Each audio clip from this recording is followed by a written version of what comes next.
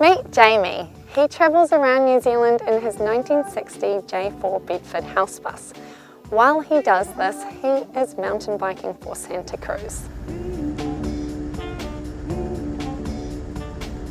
So I bought it in 1996 and I've had it 22 years roughly now, and I used to look for all the gravel roads and backcountry roads and places I hadn't been.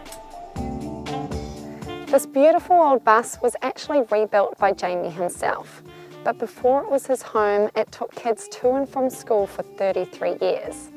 However, today it is kitted out with a kitchen, bedroom, lounge, 300 litres worth of fresh water, solar panel, gas for hot water and cooking. I'll let Jamie explain another cool feature. The shower's on the outside.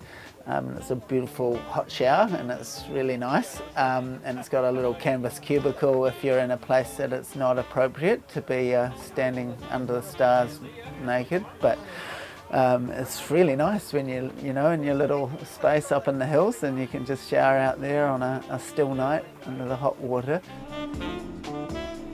From being here working on a laptop with the fire going and having cups of tea is a very nice experience and balance to then getting out in the hills and riding your bike, and kind of being that outdoors guy, adventure guy, having done multiple different disciplines, whether it's mountaineering or hunting or flying around in choppers and things like that, all have helped sort of create that name of being an adventure guy.